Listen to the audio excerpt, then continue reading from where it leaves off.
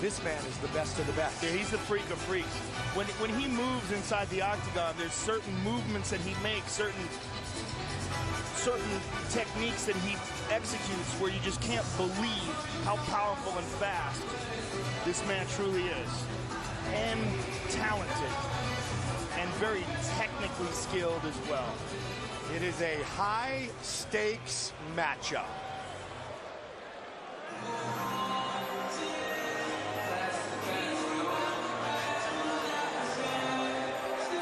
Five and 0 inside the octagon.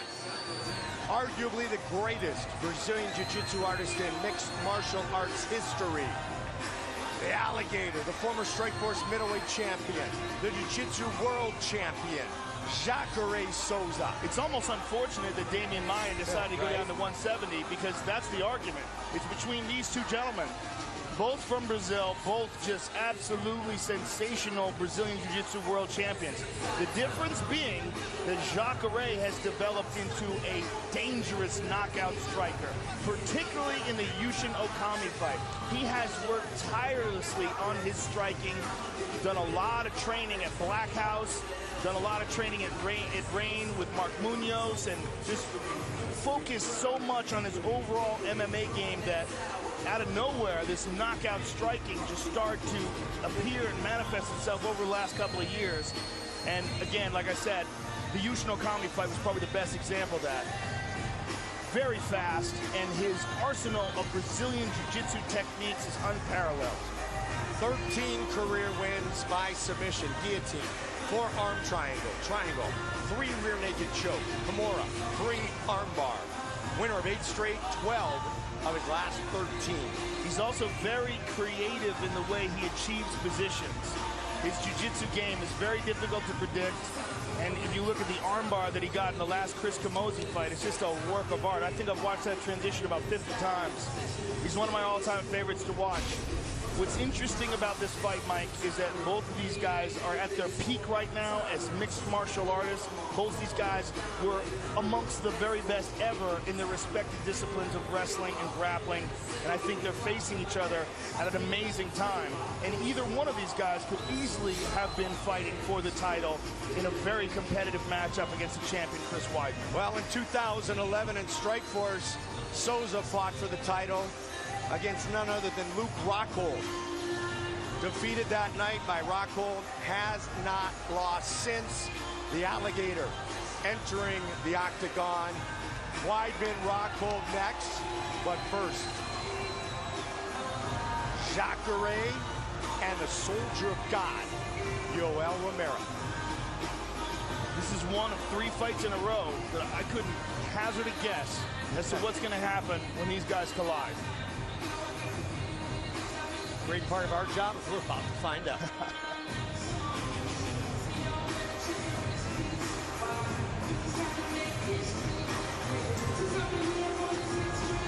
Our tale of the tape for this marquee middleweight matchup brought to you by the new movie The Hateful Eight, starring Samuel L. Jackson in select theaters December 25th. Jacare 36, Romero 38. Romero with a slight reach advantage. Once again, the veteran voice of the octagon, here's Bruce Buffer.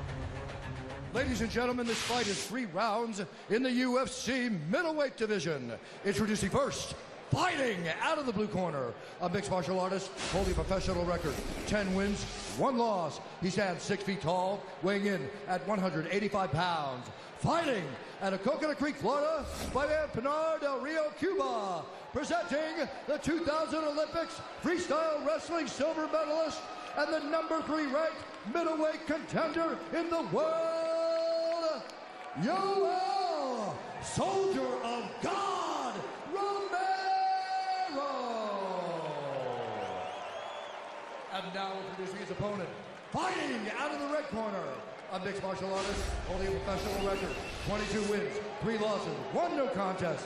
He stands 6 feet 1 inch tall, weighing in at 186 pounds. Fighting out of Rio de Janeiro, Brazil, presenting the former Strikeforce middleweight champion and the #2 ranked middleweight contender in the world, Jacare Souza. When the action begins, our referee in charge, Mark Goddard. Mark Goddard, our referee. Number 2 against number 3. Here at UFC 194, Aldo versus McGregor. Okay, gentlemen, here we go. Jacare. Are you ready? Yoel Romero. Here we go. White trunks for Romero. Black trunks for Jacare Souza. Southpaw. Romero. Orthodox Souza. Jacare plods forward, throws hard strikes, closes the distance. Yoel is very relaxed and loose until he explodes. And he has worked very hard on managing his energy inside the octagon, because he's had some problems in the past where he kind of gassed out a little bit, got fatigued. So he's really gotten very good at relaxing until he explodes. And he lulls guys to sleep. And then out of nowhere, you see lightning fast, explosive power. I mean, considered one of the greatest, if not the greatest wrestler for over a decade. Silver medalist at the Olympics, swing to the body from Souza. Just look at the build of Romero, those legs. Looks like a football fullback. Jacare putting a lot of pressure on him right now. Jacare, again, supremely confident in his striking. Has really become a dangerous knockout artist. Brazil versus Cuba here. And we got the Irish fans being vocal once again. What we've never seen with Yoel is Yoel try to fight his way out of a submission either. Yeah. Especially against a guy as talented as Jacare. 10-1, Yoel Romero. Jacare, respectful of Yoel's power, hands up, chin tucked. Romero has not lost, Joe, since 2011 as well. There's that little burst you talked about. Not full strength. Just keeping his opponent at range and keeping his attention. See how relaxed he is? Yeah. But we saw in the Lyoto Machida fight, when he decided it was time, he just swarmed him, smashed him into the ground. Performance of the night for Romero against the Dragon. A lot of mutual respect here as well, Joe. Cuffed him with that one. Really didn't hit him with the fist, kind of caught him with his wrist. Jacare looking for the opening for that straight right hand. Or the front kick. Loves that front kick to the body. Perhaps hoping that Yoel jumps on it so he can grab his neck. We talk about the great skills possessed by Jacare, the great grappling skills that have led him to so many victories. But keep in mind, Romero trains an American top team. So he sees animals who can grapple and submit every single day in practice. Jacare surprisingly flat-footed, Mike. Oh! He got caught with a spinning back fist. He's hurt. He's stunned. A lot of time remains. Jacare saying, come on down. And Yoel's coming down. Look at this. Hammer fist. Power. He's got to be very careful getting stuck in the guard. Really looking to finish it right here, Romero. He's given Jacare an opportunity to survive, though. Let's see if he gets up here soon, Joe. It seemed like he'd be better off if you let him stand back up. Right? Romero confident. Oh, those are big shots right there. Oh. Vicious ground and pound by Yoel Romero.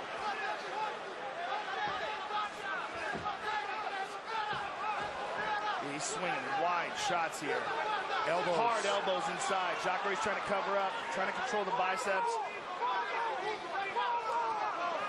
Good posture by Yoel Romero. Oh! Almost. Yep. Look how quick he threw that up. Yoel defended. More that big one got shots. Through. 30 seconds. Oh, big huge elbow. Oh, and another. Jacare trying to look for an armbar here. 20 seconds. Can he get Yoel it? No. pulled right out of it. Huge first round for Yoel Romero. Big uppercut. Continues to pour it on.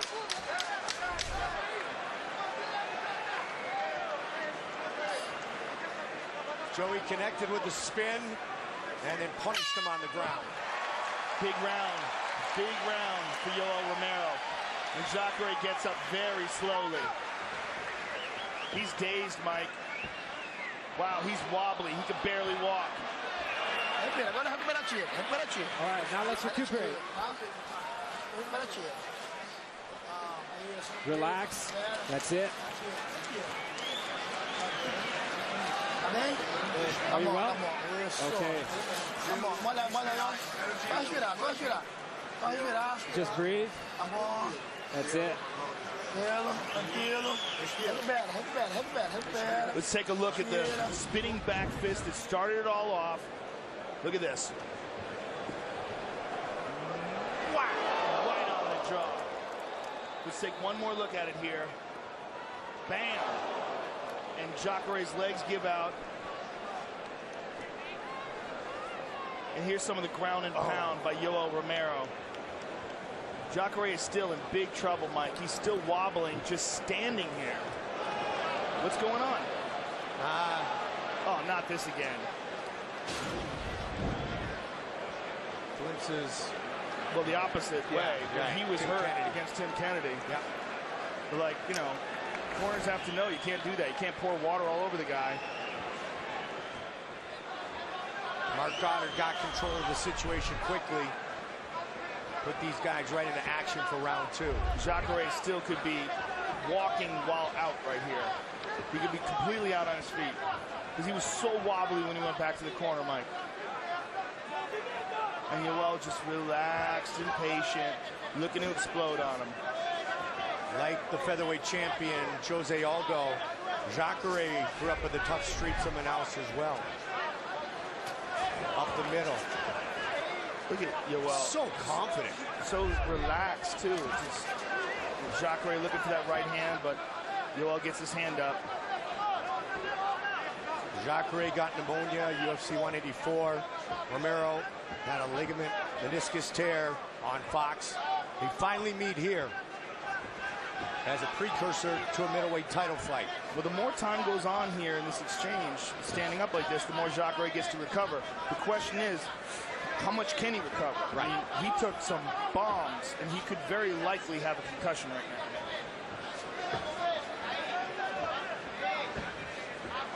Romero very comfortable, very patient here in round 2. Well, he'll wait for Jacare to make a mistake. Yeah. Look at, slams him to the ground. She throws him aside. Good luck taking this guy down if he doesn't want to grapple. The old use your wrestling in reverse. Yeah, if you had to pick like the biggest athletic freak you've ever seen inside the octagon, it's not a hard pick. You're looking at him right there. That's the biggest freak. And I mean that with all respect. Absolutely. I mean, just like he's the outlier of all outliers when it comes to athleticism. And his appearance. In those legs, you know, like I said, it looks like a football player. Cardinals great, Larry Fitzgerald in attendance here, and probably thinking, hey, this guy could play on our team on Sundays. Jacare needs to try to make something happen. Jacare looking for the takedown. Yoel has his leg up. Jacare goes in deep. Yoel defends. Battle of upper body strength now, looking for a little trip. Holding on to the fence. Mark Goddard came over. Yoel on top. What happened? He held on to the fence, Joe. Stand up. Listen to me. Yeah. Listen to me. Hold on to the fence. Stand up. Listen. First offense. Look at me. You got top position because of it. I've took it away. You understand me? Wow. Do it again. Once more. Take that point. Strong words and an excellent move by Mark Goddard. Yeah. Turn back in. He's at the I top like what he position, said there. taken You away. got top position Turn in. because of that, and I'm taking it away. Turn in. Souza, turn in. Turn Wow. in. Turn back in, guys. Let's go. Mark Goddard reacted quickly. Wow. And did a great job getting this fight back to neutral. That's an excellent referee right there, Absolutely. gentlemen. I like what he did there. And you could see Romero clearly had a good grip on the cage. Neither man taking over in this round yet. After a big round one for Romero. Oh, elbow. Straight left. Jacare seems to have recovered, Mike. A kick to the body by Yoel. We're seeing some deeper breathing by Yoel and a little bit of slowing of his movement. When you carry the frame that he does, and Joe, you've talked about it for years, you definitely can get gassed up. Yeah, and that's why he's got that sort of light, loose, flowing movement before he explodes. But he has slowed down in fights before. And it appears that he's slowing down right now. And that gives an opportunity for Jacare when he lands that right hand. And Yoel shakes him off, but he's making Yoel work.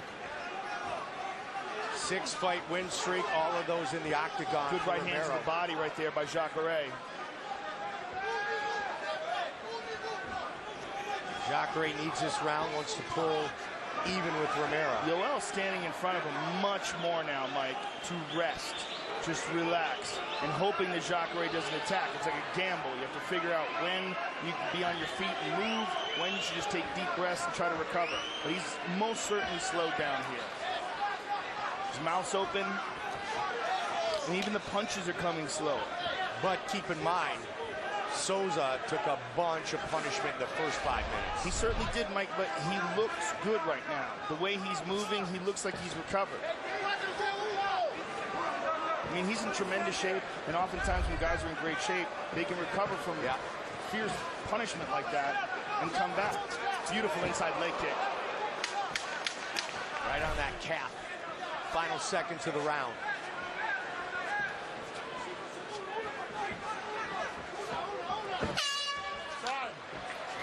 Yoel with some big, deep breaths as he goes back to his corner. Look at him. That's a tired man. He is exhausted. Eso es. They're doing it again with the water on him, and I hope Mark Goddard is on that, because if he wants to get some more time in between rounds, they might soak him. Keep going. Just 5 more minutes. 5 more minutes. In the Kennedy fight, Joe. Cross and hook. He did He's not putting get his off head the down, stool putting his hands for down. 29 seconds. Let's go. They're toweling him off. Ricardo Laborio recognizing that.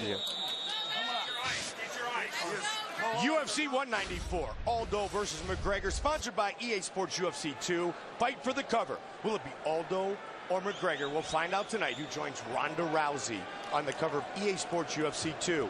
Available this spring on Xbox One and PS4. Third and final round. Interesting, Mike. Jacare seems to be the fresher fighter going into this third round, which is amazing considering the beating he took in the first. Neither man with a decisive round 2.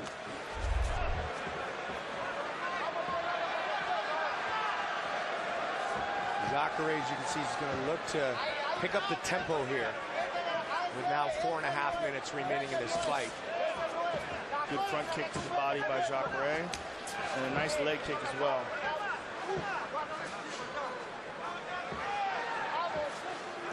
Oh, whoa, that was close. Ducked right into that one. Absolutely. That could have been lights out.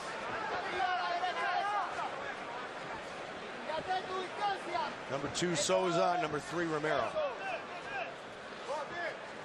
Number 1 and the champ coming up next.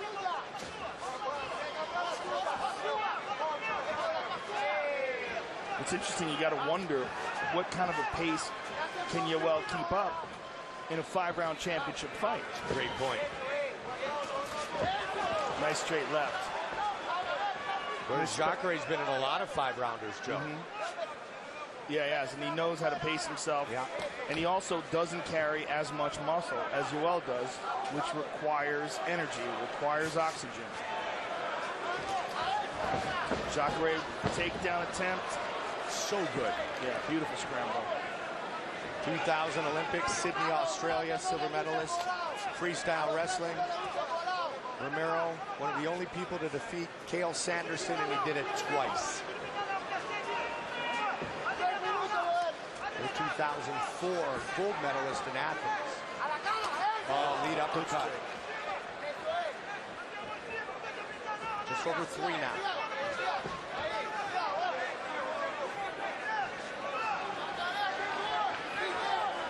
As dominant as Romero was in the first round, Joe, this round may be the one that gives us our victory.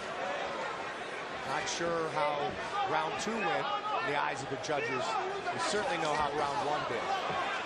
Jacare pushing. Jacare. Oh, Romero up against the cage, trying to tee off, looking for a double. Can he get it? Yes. Look at this. Looking to advance his position. Jacare with the takedown. On top, looking for an arm triangle, wanting to pin down the right arm. In half guard. Trapping him in place here, looking for his openings. Note how he's keeping the half guard, Mike. See how he's got his legs triangled? Yep. Now he's opening it up. He's going to try to push his knees closer to the body of Yoel Romero without allowing Yoel to get his right knee in play. He doesn't want to get that right knee in play. Good shots by Jacare. In this third and final round, under 2 minutes remain in the fight. Romero on the bottom for the first time. And he's going to try to pop that left leg over the top and out. He's essentially out of half guard right here. It's his choice to stay in this position right now. And he's holding him here, punching his leg. That's interesting. Holding Yoel down, but Yoel trying to scramble. Big elbows now from Jacare. Under 90 seconds, more big shots by Souza. Jacare softening him to the body with these knees. And Yoel tries to get that knee in play and hip escape, but Jacare meets him. Big round for the Brazilian. Huge. Just turned him over from round 1. But not much time to work here. If he's going to work for a submission, he really should try to advance now. But it's a matter of whether or not he loses this position and Watch your fingers in the eyes, please. showing that he's controlling the fight right now. Work to improve. And Joe, you could see the takedown take nothing away from Jacare, but Romero didn't really try to fight it off because, as you mentioned, his gas tank very depleted. And this is the result. Well, I think that's all he had. Yeah. I mean, I think he did try to fight it off, but, you know, it's all he had. Yep. So Jacare made an attempt right there at passing half guard. He's not allowing Yoel to get that underhook. Yoel wants an underhook. If he gets the underhook, he'll try to stand back up with it. 20 seconds on the clock. Jacare right in front of us here. Yoel almost back up to his feet, and he's up. Final seconds of this fight. 10 seconds. Good round for Jacare. They go the distance. Interesting. Really depends on how they scored that first round. You know, not enough people give 10-8 rounds. And the first round was probably a good example of what should be a 10-8 round. Yeah, the question is, do the judges score it that way? Some good judges do when a guy's really badly hurt and damaged. Take a look at our fight replay, Joe. Sorry, brought to you by Bud Light, the perfect beer for whatever happens. I would think that this final round was 10-9 Jacare, but was the first round with this spinning back fist 10-8. Whack. I mean, he got hurt, he got beaten down on the ground, and he went back to his corner, a wobbly mess. Look at this. I mean, there's a lot of referees who might have stopped that fight. When you see him get up and wobble like that, there's a lot of corners that might have stopped that fight. But Jacare recovered in the second and landed some good shots. Look at this. And here's the surprise. Jacare finally gets the takedown. And Yoel Romero just did not have the gas to stop him. Yep. Could not get back up until a couple minutes later. Jacare did some good damage from that position. Really interesting to see how this fight scored. It's in the hands of the judges now.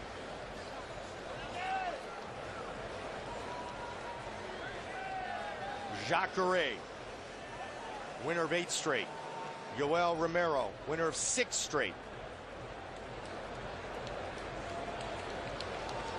Tons of mutual respect.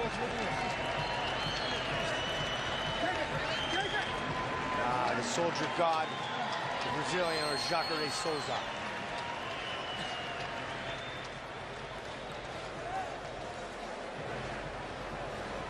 Time for our official decision, brought to you by Metro PCS, where you get nationwide coverage on the blazing fast 4G LTE T-Mobile network for just $30 period. Once again, here is Bruce Buffer. Ladies and gentlemen, after 3 rounds, we go to the judges' scorecards for decision. Glenn Trowbridge scores it 29-27, Romero. Lester Griffin scores it 29-28, Souza. And Tony Weeks scores it 29-28 for the winner by split decision, Yoel, Soldier of God, Romero. Like Joe talked about, that big first round, such a key to this victory for Romero. Winner by split decision. I'm here with the winner, very happy Yoel Romero. Congratulations, sir. You had him badly hurt in the first round. It looked like the fight was going to be stopped. Were you surprised he was able to survive? Yes. It's very surprising for me. I have big respect for Jagger because I feel a very hard punch in the face, but he continued. I have big respect for this guy. In the second round, he seemed to have recovered, and you slowed down. Were you pacing yourself because of the barrage that you put on him in the first round? No. And myself, I know this is a big guerra, war. I know think in my scene, I finished in the first round. I think we had one fight like this, you know. When he continued, I say, that's what you think, and now you need to go, bro. When you heard the scores and you heard that he had won on one judge's scorecard, were you concerned about the decision, especially considering he took you down in the third round? Say the question again. I said when he heard the score and that it was a split decision, was he concerned that he had been taken down the third round and perhaps he could have lost? Cuando viste los números y viste que era una decisión a la mitad, estabas preocupado con el